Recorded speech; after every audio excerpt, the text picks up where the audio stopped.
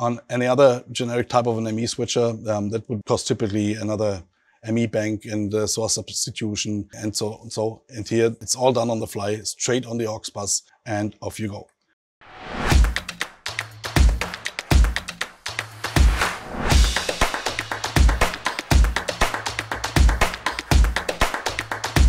From sold-out arenas and remote production to high-traffic platforms and live broadcasts, Kairos can manage output substitution on air with no compromise on MEs and hardware. This video explains various branding scenarios for the show using FxInput on Crosspoints and AUX buses. In this segment, we want to talk about Crosspoint branding and output substitution. Now, starting on my main scene over here, which is at this moment black, want to put in some footage here from esports actually. And in my layer number 1, I'm doing a simple branding for this background, which is done on a scene. Now, the cross point for this is going to be my Panasonic logo, and turning this on with the esports element in it. And I want to put this into the upper right corner for branding on that scene. Now, moving this with my transform, enabling the transform, saying I want to put this into 50% size over here, 50%, and then I will drag this into the upper right corner somewhere and just leave it there, just for a moment. Now, as we can see in the layout of the multi-viewer over here, multi-viewer number 2, I have my main in the upper left corner, and in here I want to put in a new crosspoint called FxInput, which I now need to create.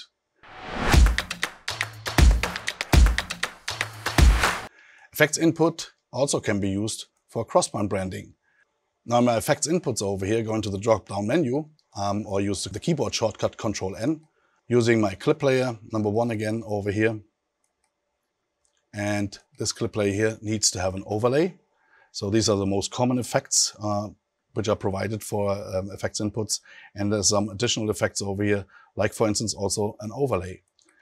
Now the overlay here appears when I enable this with a black box in the center, because the default crosspoint is black at this moment. Now showing this off in the layout, and where in this window I want to put in my new effects clip layer, then we see the clip layer with a black box in the center.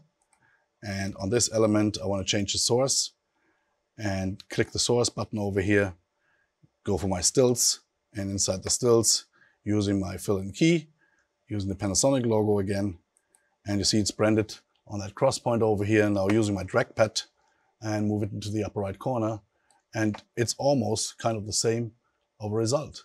However, when we're looking into the live view over here, you see this derives from my scene, which is a background, and putting a layer on top.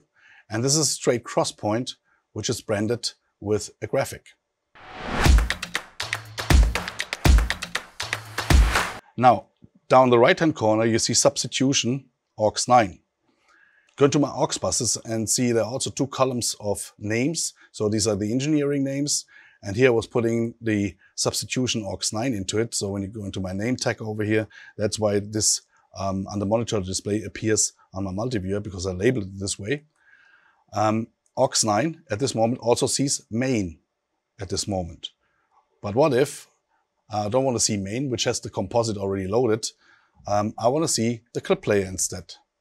And again, I'm going to my source over here, picking up my clip layer number 1, which then also shows me the live view with a clean clip layer. And again over here, on that AUX bus, I also have various abilities to make corrections or effects to it, apply effects to it, like YOV, RGB, lookup table, source substitution and whatnot. But I can also do an add effect saying I want to do another overlay to my AUX bus, and enabling that overlay will appear a black box in the center of the image of my AUX output. Changing that cross point again to my stills, fill-in key, Panasonic logo over here, and again have some crop values over here, and can simply use the drag pad and move it to the upper right corner. Just to make a difference here, I push this one in the upper left corner just to make a difference, a small difference. And again, going to my FxInput over here and saying I want to put this into the center mark somewhere down here. But now you see 3 different techniques actually in order to do various things. They all have the same result, but they're all happening on different areas within the switcher, saying this happens on the scene basis, this happens straight on the input, and this happens only on the output. This scenario here for the FxInput I would typically use for Crosspoint branding. Let's say this is coach cam, this is POV cam, this is the observer position, and so on. So I would use this straight on the Crosspoint basis. This I would typically use for a composite technique within the scene. And down here, probably for watermarking, let's say making a channel ID and put it straight to the output, which is not part of the scene, it's not part of the input, but downstream I put in this into the segment where I'm saying this is the label of this signal. Now from here on, let's have another look and loading my production again in here and saying I want to go into my scenes output again and check in my main output. In the lower right corner again of my multi-viewer, I want to put in an element called the split over here, and then we see in the live view that we see the program part, we see the main preview part of this scene, and down here we see substitution AUX 9 again. Now, what if this signal here, which derives at this moment from clip player 1, and this signal derives from clip player number 2, is not allowed to be seen on this segment down here, because probably there's a POV cam 1, POV cam 2, and the opponent team is not allowed to see what these guys are playing. Now, whenever I'm doing an effect in here, I want to make sure that those outputs are going to be replaced down in here. Therefore, we're going again to the AUX Bus section and using my AUX 9 substitution. And here I've added an effect called source substitution settings, enabling the effect, unfold the settings, and I want to set the table. And here I determined that my clip player 1 will be replaced with the signal source from RAM player number 6, and clip player number 2 is going to be replaced with RAM 7. In order to make such a segment, it's very simple. You add the option over here, which source you're going to be replaced. Let's say I want to replace input number 2, and then input number 2 is going to be replaced with input number 5 for whatever reason, or any other source within here. This is how to set up this segment. So I erase this one, don't need this. I only want to show this one over here. Now coming back to my scenes segment over here in my main, and you see my left and right element over here.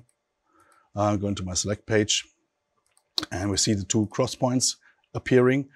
And whenever now I'm changing, let's say to a valid cross point, let's come back to the AUX segment again, and let's have a look to the table. RAMs 6 and 7 are the one which are the replacements for this one. So as soon as I'm doing a cross point selection, let's say for instance RAM 1 or RAM 2, or any other cross point, doesn't really matter. I'm coming to my scenes, saying here I want to pick my RAM number 1, and then all of a sudden you see there's the effect coming in onto RAM number 1 and RAM number 2. So this is all valid and will appear on all the cross points simultaneously. The same is true when I'm going for my right box over here. So I want to pick up RAM number 3 channel, and you see then there's another channel coming up in here. But coming back to my left channel, and clip player 1 is not supposed to be shown on my substitution output number 9. And clicking on the clip player over here, and on the fly, even though there's a zoom effect, a DVE involved in that, it's been done automatically and replaced by Kairos on the fly. And the same again on my right box over here, just simply clicking on an invalid cross point for AUX 9 will be replaced on the fly straight to another cross point. And this is the only thing what needs to be done for the operator. Go into the AUX bus, define the AUX bus, apply the source substitution table, set the table, define the so-called invalid cross points and the replacements for them, and off you go. On any other generic type of an ME switcher, that would be cost typically another ME bank and source substitution and bus coupling and transition coupling and so. And here, the only thing what needs to be done, it's all done on the fly, straight on the AUX bus to replace the cross point the way how it's specified by the table. Another segment for this would be also to have multiple languages on a program, saying I have a national language and an international language. And on my program side, I would see the national, and there I would see the international. All of this would be done automatically, handled by Kairos on the fly by simply selecting the cross point.